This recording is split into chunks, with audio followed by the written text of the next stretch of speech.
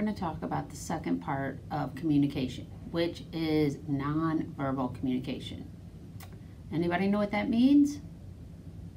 It's how we communicate with each other without using words. It's communication without words. So that could be through body gestures with our arms, pointing to things. You know, if I point to something, you know that's where I'm talking about. Facial expressions. If you're sad, you might have a frown. If you're happy, you might be smiling. Facial expressions, body emotions. It's just any kind of communication you do without actually talking. And like I had said before, this non-verbal communication does involve a lot of the emotions. You can express how you're feeling emotionally through your body actions, through your body language, through your facial expressions. So today's video is going to be about some nonverbal communicating, and we'll get started. Ernestine, I'm going to need you to switch out the yellow cards for the blue cards, please. Hey guys, I just want to let you know we all are wearing our mask, but I'm far enough away from everybody that I can take it off to do the videos here. Wanted to let you know, when we did that skit with Ernestine, I asked her nicely to do a job, and she just walked away, waved her hands at me. To me, that's being pretty disrespectful. She communicated that to me without using any words.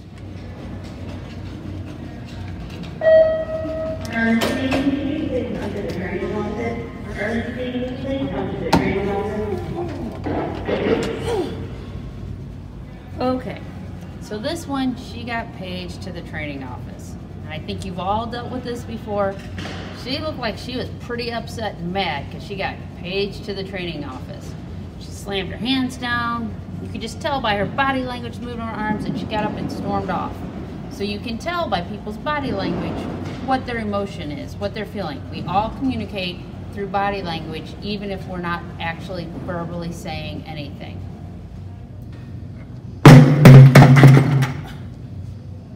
Okay guys, on the clip that was before this, you saw Ernestine sitting at her desk working, and then there was a noise, a bucket fell on the ground, and it startled her, surprised her. You saw how she jumped and got surprised and maybe even scared. So that was another way that she expressed what was going on without using any words. Hey, Ernestine, did you hear we get Friday off? Woo!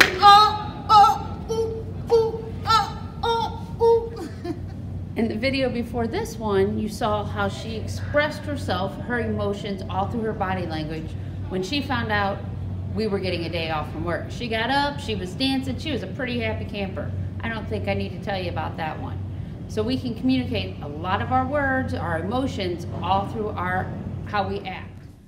Hey guys, so in these next few clips, I need you to tell me what Scooby is trying to tell you through his body language.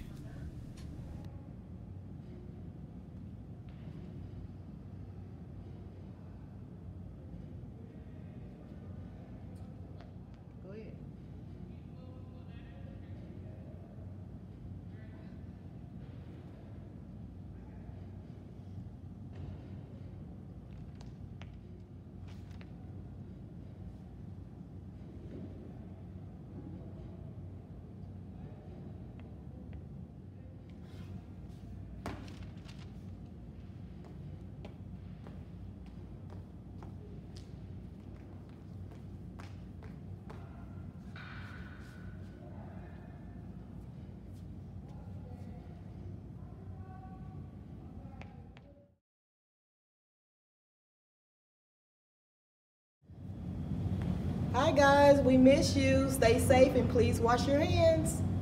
See you when you get back. Hi everybody, it's Linda Wallace saying hi to you guys. We miss you. It's been a long time. I hope you're all being good and working hard at home. Before you know it, this will all be over and you can come back to work again, and we'll be really excited to see you. So take care, God bless, and we love you. Bye.